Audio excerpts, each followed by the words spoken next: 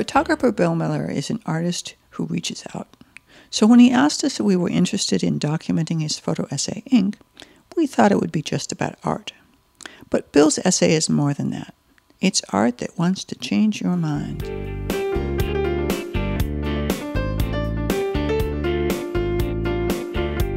How tattoos came up at all was that I was working on another photo essay, and it had to do with how people use the American flag. And not so much in, Memorial Day, 4th of July, that type of thing, but more inappropriate or unusual ways. So I was out periodically taking images of how people would use them as diapers, curtains, any number of things. Not so much disrespectful, but almost as decorative. Part of that whole process was, I've seen a lot of, and in my mind at the moment, at that time, it had been military tattoos, and a lot of them had American flags. So I was saying, okay, if I'm going to talk about using a flag in a different way, I need a picture of a tattoo. And the more I looked around at tattoos, the thought came into my mind, the project on American flag is interesting, but it really doesn't have a human aspect. And I thought more about it, and I thought about tattoos in general, and I thought, I think I want to change this. And put aside all the files on the American flag and decided I'm going to start shooting tattoos. Now, having met several people already who have tats, or just people I've known over the years, they've told me about bias. They've told me about how people have reacted negatively to their tattoos. And I thought, I think this is really where I want to go with this. I think it's important. It's an important story to tell, particularly because we live in a small community here. And unlike Portland, which is very open, more unbiased towards tattoos, very common thing. Here in this small town, tattoos are seen in a very different light. They look at me like I'm a bad mom for getting tattoos. Like, couldn't you have gotten your son something instead of getting yourself a tattoo? How would you feel if I don't know if you have kids, but you sent your kid to school and their teacher was tattooed and pierced? You might not care so much. Actually, it wouldn't bother me. But many people would. Like I said, I worked construction for 13.5 years. A lot of the presentation of who I was, earrings was pushing it. A lot of the high-end clients of the West Hills and Portland that really looked down on tattoos and piercings as bad. Like you're affiliated with the wrong kind of people. I always felt like I don't want to have something where people can look at me and judge me. And that was my 40th birthday present. It's a Celtic heart. It has some irises on it. Those were my grandmother's favorite flowers. For years, I only had tattoos that could be covered by my sleeves, by a t-shirt, just because the type of work I did, I didn't think it was appropriate. I was a cop for a lot of years. I didn't think exposed tattoos looked good in uniform. But let me ask you, you were telling me about, because you're a physical therapist, right? Massage therapist, yeah.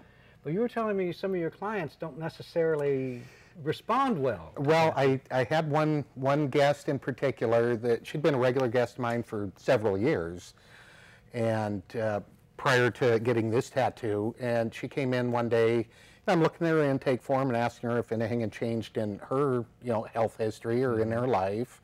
And she's like, no, but I see something's changed for you. And at first I didn't have a clue what she was talking about, and she pointed at my tattoo, and I'm like, oh yeah, you haven't seen that one before. She's like, no. And just the demeanor just totally, just so surprisingly changed. And that really just, drove home the bias in my mind, because my tattoos were always covered. It really kind of surprised me because we already had a strong professional relationship, and obviously I changed a great deal in her eyes. Almost instantly. Just as soon as she saw the tattoo. So I've got it in a way that I can present, because I speak at conferences, that people that aren't comfortable with tattoos don't have to see them. Okay. Right? It's not that I'm specifically trying to hide it, but at the same time there is wisdom in, I have a dragon, coming out of my neck eating my face tattoo. I'm just going to limit my job possibilities. You think? I think that every person who does whatever job is a human being doing a service or a job or whatever that is, and they're of no less value than anyone else. So when I looked at tattoos, I thought that same thing. These people are just like me. They're just like anyone else you see in the community. And I think that because they have a tattoo isn't any reason to look down on them or to treat them differently or to think of them differently. If there's something with a daffodil on it, it appeals to my mother, and chances are she has it in her home. And the P is because my father grew up in Eastern Oregon. His father was a minister, but also did pea farming. The pea pod came around because my sisters, you know, Rebecca, Deborah, and me. Peas in a pod? Peas in a pod. So there are 3 peas in our pod. We had it done in August in 2009, and it was a surprise. We kept them covered and hidden until Christmas. Oh, really? And then we all displayed them as the Christmas present to Mom and Dad. And how did Dad react? He just went, oh, your mother's gonna want one. That's your grandma, Right? Marine Corps. Yep. And that, That, tell me about that one. Okay. That looks like a holiday tattoo. My uncle was in the Navy back in just after World War II during the Korean conflict, and he had this hula girl on the inside of his arm. I think it was on it. And when I was a little kid, I always thought that was the coolest thing. he had this hula girl, you know, on his arm. So when I was able to get a tattoo, old enough to get one, I liked that hula girl, so I got the hula girl on my arm. And that's the only reason. But she was topless for years. And of course, as my grandkids got older and older, they're like telling their friends, my grandpa's got a naked girl on his arm. So I had these recolored about, 6, 7 years ago. While you're at it, I said, put a top on her. I got the tattoo as a Mother's Day gift 5 years ago. And my daughters and I shared it. All 3 of us got the same tattoo. When I was a young child, the word Aya was an endearment by my mother. My daughters and I have been using that word. We use it at the close of a conversation, of a text, of a letter. My father, he's got the same tattoo. He flew over to Hawaii and got to ride back on ship with me to the States. So it's called a Tiger Cruise. Oh, and they let family do it? Yeah. Do you have to be military to do that? Mm-mm. No? Well, that was cool. It was, yeah, it was, he said it's one of his most amazing memories that he's had. Well, it's kind of nice to come, your son's coming back from war, Yeah. and you meet him in Hawaii, and the 2 of you come back together. It was a good bonding experience. Was it? You know, it gave me a chance to, because we're really close, you know, and for him to be able to meet me before I got back to all of it, and be able to reconnect with him, and it made a big difference. Just the 2 of you spending time. Yeah. And you said he did get the same one? Yeah, we've got the same one. He landed in the morning, and we were leaving that night, so he only had, 12 hours, and we spent 6 of it in a tattoo parlor getting the same tattoo.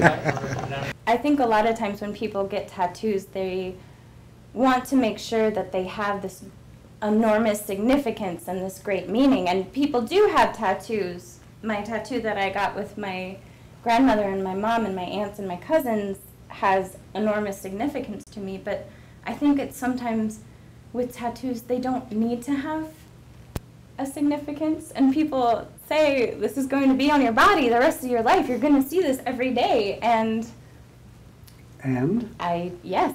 That's part of the tattoo. It's going to be there every day. And so for me, I mean, I don't feel I love sloths. They're my favorite animal. I love learning about them, but in terms of how it reflects myself and my life, it's just something that I love. As I was developing the project, I saw what I was doing, and I thought, fine, I think this will have some impact in the community, but then I thought, maybe we could have a broader impact. And that broader impact, I was thinking to myself, if I want to show bias or to relieve bias, what if I got psychology involved? And I thought of Linfield, and I thought of their psychology department. And I sent an email to the chair of the department, Tanya Tompkins, and just explained to her what I was doing. And I was asking her, I said, do you think that you would be interested in being a partner in this to help develop tools to measure bias or to measure change in bias? Well, Bill Miller emailed me as the chair of the psychology department and mentioned that he was engaging in a photo essay project called Ink. Being at a small liberal arts college, the idea of being able to, think across disciplines, look at how art and psychology and maybe even perhaps mass communications can be involved. So I reached out to Meg, I reached out to Susan Civic and others to see if they might be interested in partnering. And so we're trying to answer sort of this overarching question of how might stigma toward people who have tattoos be reduced? Is it exposure to people? Is it knowing the narratives of why they themselves got their tattoos? I was having a really hard time coming to terms with my mother's death, and getting the process of getting the tattoo and finally deciding what I wanted to do for her and to express my grief and loss, it was the only thing that really made me feel better. Why ink? It's permanent. I can't get rid of it. It's always going to be with me, and that expresses the emotion that I feel every day. But also, because it's there, I don't have to think about it in the same way, because I can see it. Bill's show gives us this opportunity to both do a very naturalistic study, looking at people's impressions prior to the show and after the show, but then we can also do something here in the lab, which allows us to have more control over all types of factors that might play into prejudice against people with tattoos. I've done several photo essays in the past, and I've always enjoyed writing.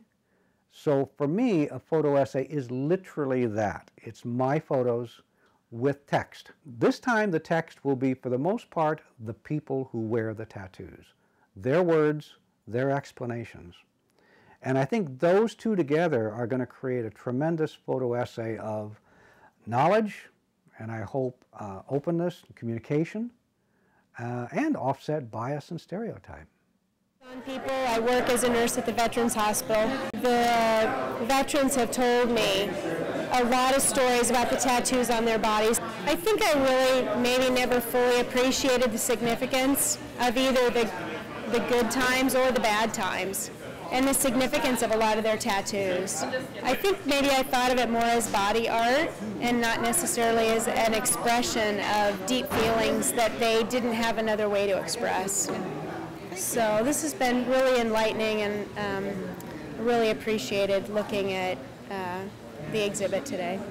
So it's kind of enlightened me to that sense that, you know, there is more to a tattoo than what I've kind of thought they were. So I'm glad you did this. But I think they're beautiful. I think the stories about the tattoos are really nice, very compelling.